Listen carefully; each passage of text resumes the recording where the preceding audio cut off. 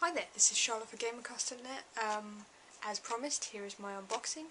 This is for the lovely Killer is Dead Fan Edition.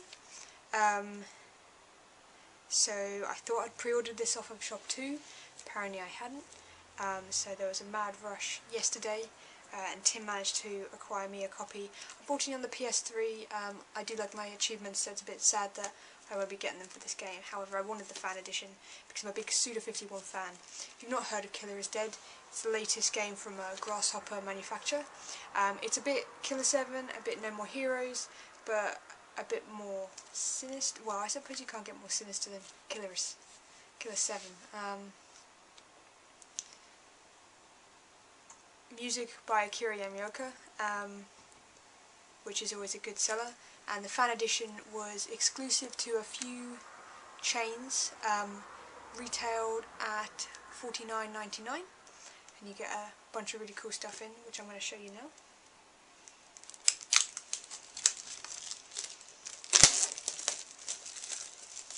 Incidentally, this is still in stock online. You'll find that I got this from Game. You'll find that a lot of game stores have actually sold out of them because they probably got about 2 or 3 copies in. And that's, if you're lucky, of just the standard game. There was also a limited edition as well. However, the limited edition just came with DLC and a few other things, whereas this comes with a lot more stuff. So you also get with the fan edition exclusive packaging, which is actually really nice. And of course, this is just a little slippy thing. So to be fair, I could possibly even get the Xbox 360 version and just put it inside. So you've got this on the front. This is Mondo, your main character, and then you've got the rest of the assassin's outfit on the back. Love and kill. This is where I really hurt this. Oh, not too bad. Okay.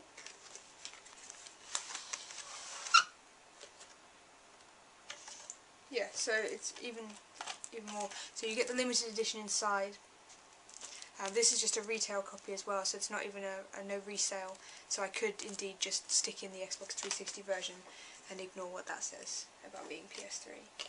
However, the cool stuff is inside this little box here. Okay, so you get a soundtrack, and I love it when they include physical soundtracks in collector's editions. Too many these days just give you a code that you download. Don't know how many tracks it's got. What do you say? You don't say. It's the complete soundtrack, so that's cool. You've then got an art book. It's not your regular A5, it's actually a softback as well, so the art of Killer is Dead. Oh, it's a selection of like concept, some renders, some half-naked women. I will flick through this as best as I can.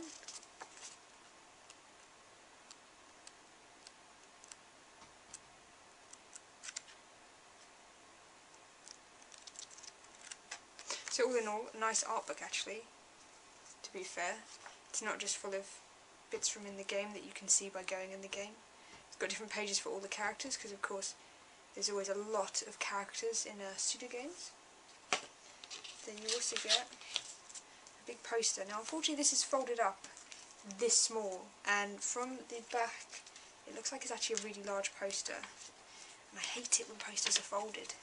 Oh, there's so many creases in it. This is like, yeah, this is a proper fold out, almost wall. Look at that. There's Mondo's girls, and Mondo himself, and Brian over there. So that's really cool. Unfortunately it is. Now I've got to fold that back up. And then the other thing that you get with the fan edition, which is super cool. Oh, it's not on that high paper. You get a papercraft diorama, although the quality, well, the GSM of this paper seems to be pretty low. So the outcome that you get is Mondo slashing at a wire from the looks of it, which are the bad guys in the game. So you got Mondo. There's the wire. Some more of him. I guess that's the background. And the slash with your samurai sword. So those are pretty cool. They were designed by Tubby Paws, and the fan edition is literally what it says, a fan's edition. If you're not aware of Suda51, he's like this sort of cult Japanese developer, made No More Heroes. Well, he kind of left on the radar of a lot of gamers when Killer 7 came out. However, I love No More Heroes. I never got around to actually completing Killer 7, which I always regret. But he also did a few other obscure games, like Michigan, that came out on the PS2. He recently, I think, directed Lollipop Chainsaw, then Shadow the Damned was also his. I'm trying to think what else. There's another fantastic game of his that I absolutely love, called Flower, Sun and Rain. It's kind of a Groundhog Day type game that was originally on the PlayStation 1 in Japan, and they released it on the Game Boy, well, on the DS, sorry, which I was really happy about. Unfortunately, they never released the other game. I think the Silver Case, they were going to be releasing that on the DS as well, but they didn't. What's really cool is that, like, I am a really huge Suda51 fan. When I went to E3 this year, I hunted him down to sign all of my copies of all of his games that he's made, because, I don't know, something about his games, they're kind of quirky, the characters are always extremely memorable, and, I don't know, you never come away dissatisfied. Fortunately, the manual is in black and white. You get the code for the DLC on the back.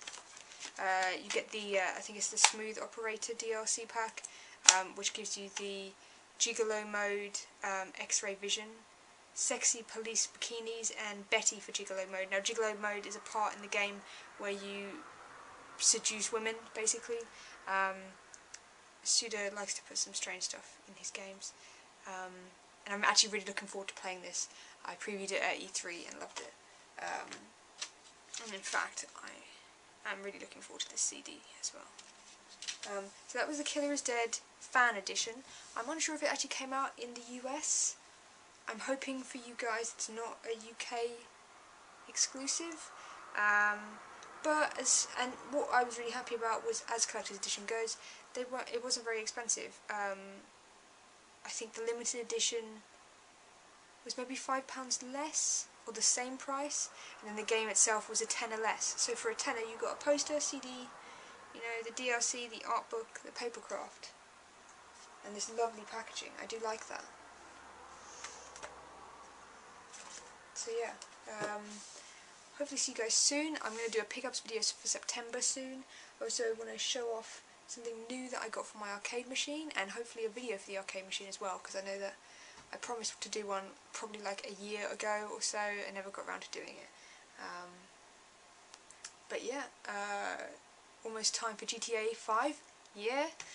So Kathleen will be doing her unboxing for that as soon as she gets it. Until then, I'll see you guys soon. Bye.